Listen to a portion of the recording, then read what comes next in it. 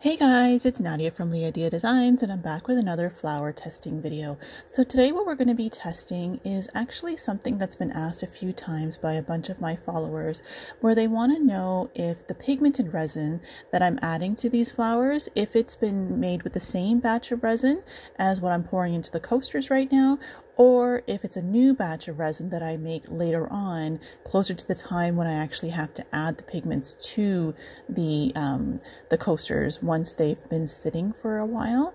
So up until this point, all the videos I've done so far with the flowers for these tests, I've use one batch of resin. So I've mixed all the resin at the same time and then I add my pigments to some of the resin that I put aside, and then those sit for the same amount of time as the resin that's inside the molds. But for today's video, what I want to do is I actually want to test both options. So the left two coasters are going to be using resin that I have mixed at the same time as what's the resin that's being poured into these molds.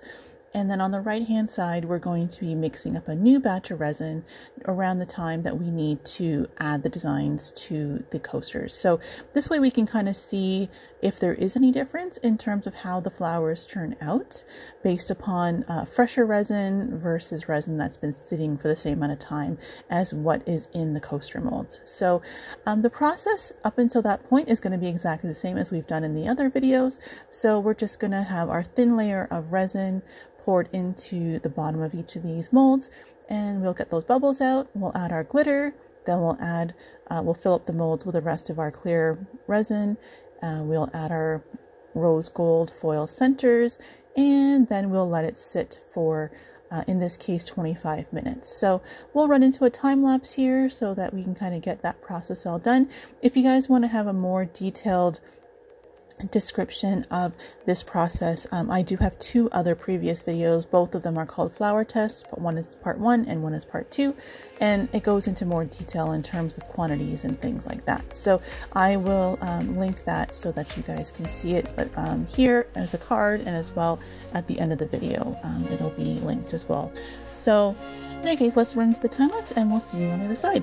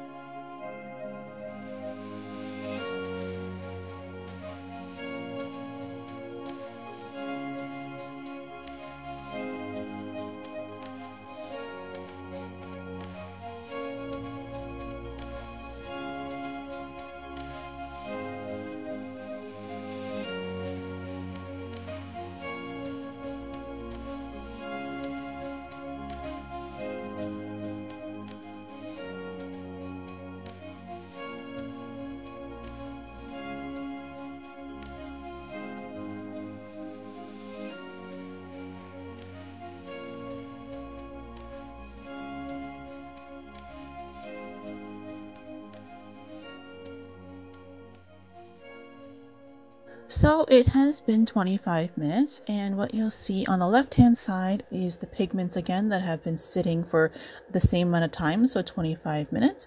And on the right hand side is pigment that I have just mixed only a couple minutes ago, so they've only been sitting for a couple of minutes. So we're going to just do two designs that we've used in the previous videos, where one's a swirl and one's kind of a flowery scallop. And we're going to go ahead and quickly work here. The sitting time has been 25 minutes, so the resin is definitely thickening and the resin inside the little pouches are starting to get warm. So we want to move quickly so that the resin doesn't seize up on us here. So, and again, going ahead and adding in some details with the paintbrush and we'll do the same with the bottom one as well. And then we're going to go ahead and do the exact same thing with the resin on the right, the pigmented resin on the right. So and you'll notice that it is much thinner, how much it was actually, for the purple, how much it was actually coming out of the bag. It was just very thin, it hadn't thickened up at all. So it was just literally watery and coming out of the bag. So we're going to work quickly again here. And I'm not really sure what's going to happen, just because, does it matter that this is thinner? Because the resin that's in the mold is already so thick.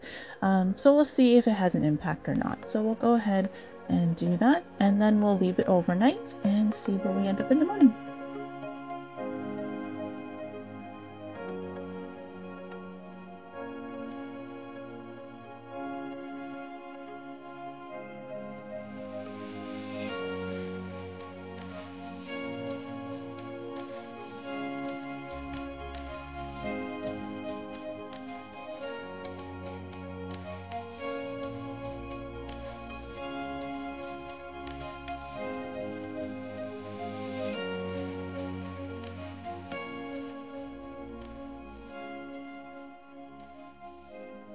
So it's the next morning, and let's just take a quick look at what we have here. So it does look like the ones on the right that had the fresher resin have actually spread a bit more than the ones on the left. So we're going to go ahead and unmold this one here and take a look to see what it looks like on the front side.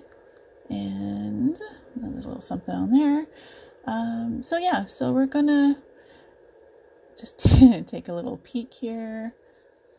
And there we go. So yeah, so that definitely looks like it has spread quite a bit, and there has been some drops in terms of the resin falling down to the bottom of the mold.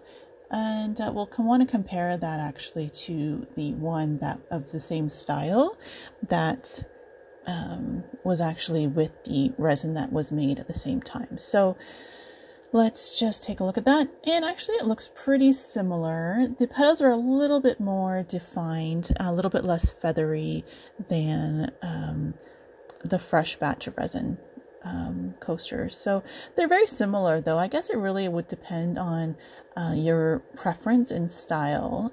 So both of those actually turned out really nice. And let's do the same thing now with this one here. And again, this one does look like it has a bit of feathering. It's spread quite a bit, and but it's still very pretty. So yeah, definitely could work with that. And let's compare that to the one where had the resin that had been sitting. And yeah, so this one you can tell the lines are quite a bit more defined. The petals are a bit more defined. There's not as much feathering. There's some spreading, but definitely not much feathering in terms of that look. Like it just looks like it's spread a little bit, so the petals are more defined. But really, both of these turned out really pretty. So you can see a little closer here, but the difference in especially in the gold, you can see it how the gold feathered. So yeah, so I think both of these could work. And again, I left these for 25 minutes. So that's probably the timing that would work for both of these options. I do want to show you another set that I did, and the timing on these ones was actually about 20 minutes or just around that 20-minute mark. And you'll see there actually was a more significant difference in terms of the petals. So you'll see the left was more defined, and on the right there was a lot more drops and it was a lot less defined. There's a little bit of feathering in terms of how it's spread at the back. You can see especially along the outer edge petals, but definitely the drops definitely changed the look here. So anyways, oh, and before I go, I wanted to also show you this mold. It is a new mold I've got from Shop Resin Molds, and I'll link them in the description. This is such a beautiful mold. I love it so much. So I actually just took all the leftover resin I had in those little pouches, and I mixed them together and I poured them into this mold, and it's so pretty what color it turned out from mixing those three colors. So I love it. It's awesome. And it's one of my new favorite molds for sure. So I hope you guys liked this video. And if you did, please leave me a comment. Which of these coasters do you like better? Let me know. And don't forget to subscribe. Thanks so much, guys. Take care. Talk to you later. Bye.